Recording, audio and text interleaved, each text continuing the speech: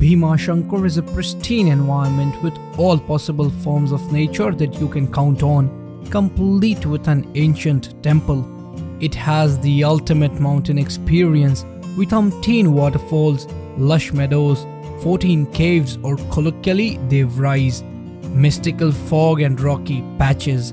There are meandering trails in this wildlife reserve, but the ones I'm gonna walk you through in this podcast is the Shidi Ghat and the Ganesh Ghat.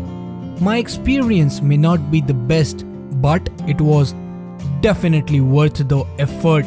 So do consider listening to the full episode on YouTube, Spotify, Apple Podcast, Google Podcast, Anchor FM or directly on nakkaamo.in/BhimaShankar.